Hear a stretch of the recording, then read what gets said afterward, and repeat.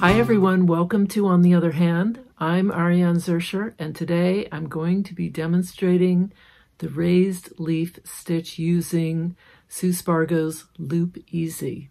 This stitch is so much fun, and I will show you how to do it in a variety of different threads and thread weights to create different looks. This is also one of the stitches that Sue is featuring in her block of the month for April. So if you are following along her and doing her block of the month this year, this will be one of the stitches she uses. Don't forget to hit the like button and subscribe. If you want to receive an email notification, you'll also need to click on the little bell next to the subscribe button. I love hearing from you, so please leave me any comments or questions you might have in the comments section below, and don't forget to check out the description section, which is where I provide links to all the different things, including the Loop Easy that I use in this video. So let's get started.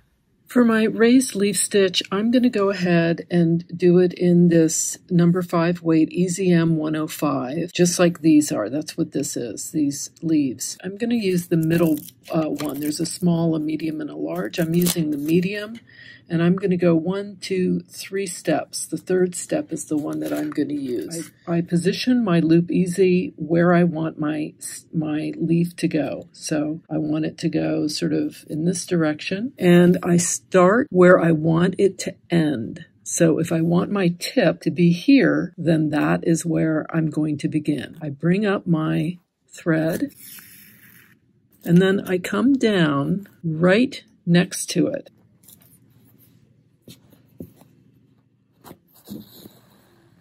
And pull it over my Loop Easy so it's held there. I'm going to come up right next to that stitch. Do you see where it is where my needle is coming up? It's just right next to it, not on top of it, but right next to it. I'm going to turn my spoke easy, and I'm going to put my needle down on the other side, come back up.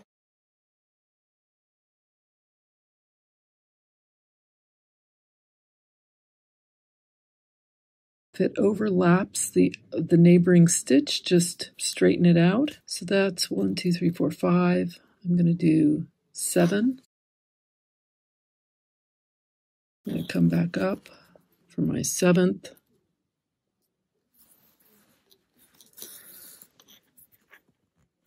And then I'm going to go back down.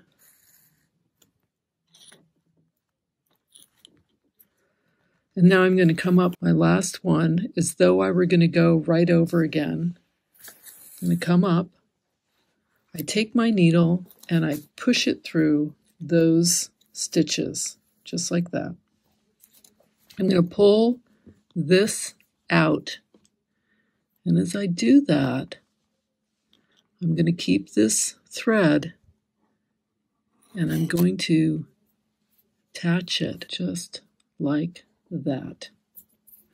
And now I'm going to stitch this down. I'm going to anchor that thread right down next to the stem.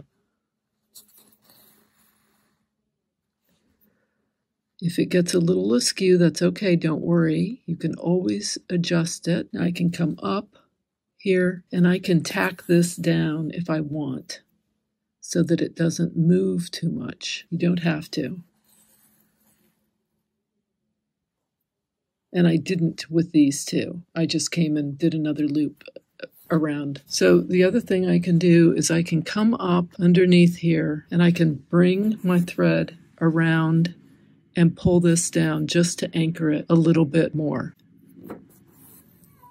There's my raised leaf stitch. I'm now going to show you how to do this in a different thread. I can do mermaid dances, which I just love, and which is very similar in the colorway as to the EZM 105. So I'm going to go to the other side and I'm going to make my leaf come out here. This will be the tip. It's the largest one, and I'm going to do the largest of the steps. So I've got my thread here. I'm going to come back down.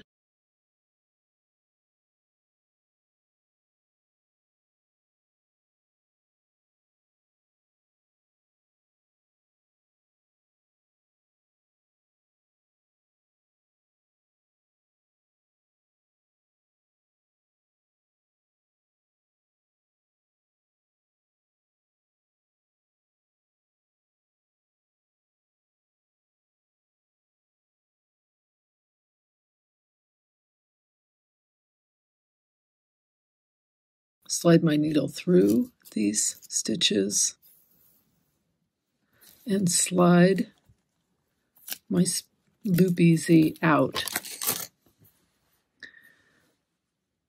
And I'm going to sort of gently direct this to where I want it to go, which is towards and then I'm going to secure it down, holding it with my thumb. I can play around a little bit with the way that it's laying, and then I can add a little stem here, little back stitch. I can come back up,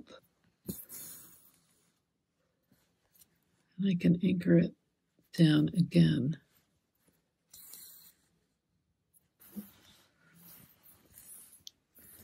There's my variegated eleganza, and here it is in shepherd's silk. I'm going to use the sea foam. This is my Aurora, again an 18 chenille. Here's my tip. I'm going to use the large but the middle step. I'm going to position this where I want it to go.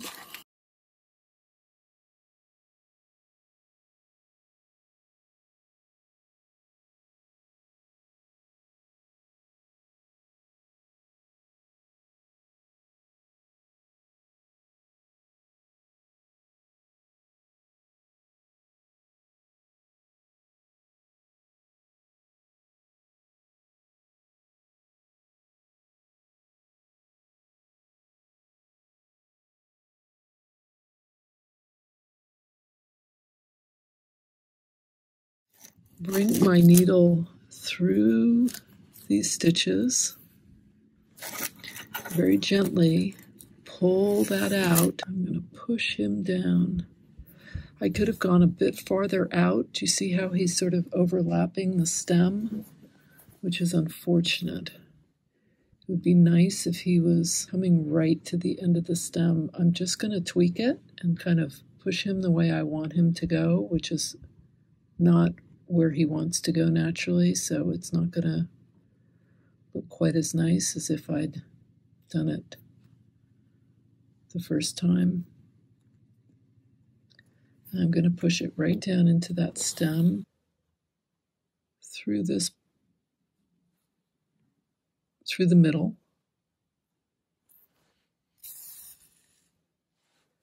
And I'm going to come back down. And that's my Aurora. I can do, another up here, or I can do them smaller now. I think maybe I'll skip one and come up here. I'm just going to demonstrate using the smallest of the 3 loop easies, and I'm going to use this middle one to make a very small leaf, as I did here. I'm using a different color. It's the Le Grande Chartreuse Aurora, and I'm just going to do the exact same thing as I did before. It's just a smaller version of the larger leaf. Just kind of moving this back and forth as I go.